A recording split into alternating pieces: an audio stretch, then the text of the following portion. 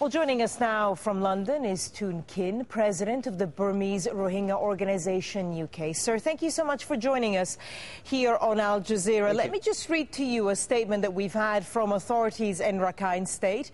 Now, they say the population growth of Rohingya Muslims is 10 times higher than that of Rakhine Buddhists.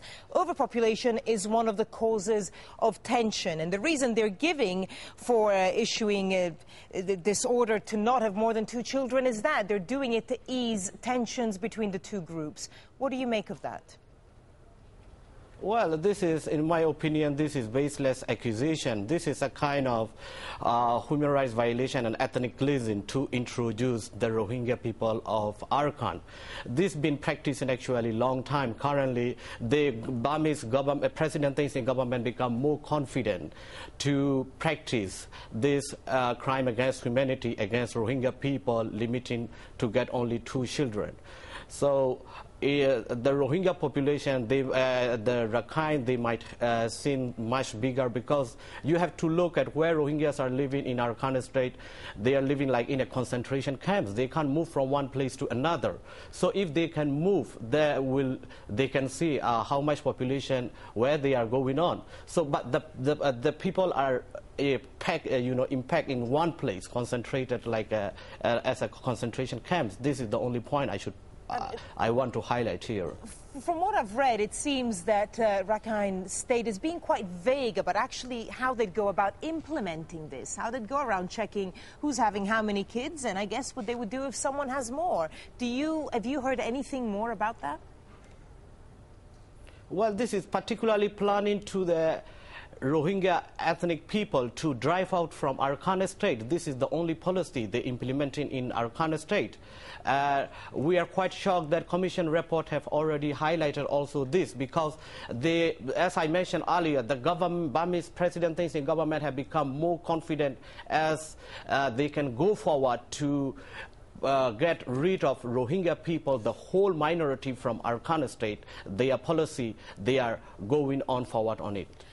As we mentioned in the introduction, this policy makes Myanmar the only state that would actually impose a child limit on a religious group. The other example would be China, but they obviously do it across the board. What would a group like your own, who represents the Rohingya in the UK and around the world, what would you do right now to try to highlight this issue to the international community? Well, this is very important. Now we are calling for a long time, actually. Currently also we're working on that too. Crime against humanity is going on against the Rohingya people in Arakan. Human Rights Watch have did a well-documented report on 22nd of April too. And currently Rohingyas are facing blocking of humanitarian aid and 2-child policy limiting and 1982 citizenship law. Implementing these things need to be highlighted by international community. So we're calling for international community to immediately take action on Burmese government, to stop this kind of human rights violation and ethnic cleansing against Rohingya. Particularly, we call into international community independent investigation need to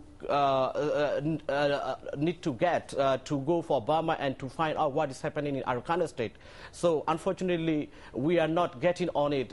EU, US, their lifting of sanctions is giving more encouragement to President Tun Khin government to practice ethnic cleansing against Rohingyas. This is a big tragedy for us. The other way, the government is going on move forward to stopping humanitarian aid. Some areas, many Rohingya women are today facing to deliver even their babies. Many Rohingya children are dying. Many people are facing extortion by Nasaka security forces are taking, extorting Rohingyas their daily life in Arakan State.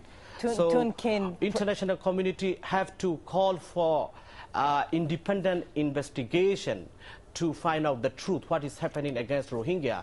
Burmese President Tun Khin government is violating international law. We're going to have to leave it there. President of the Burmese Rohingya Organization in the UK, thank you.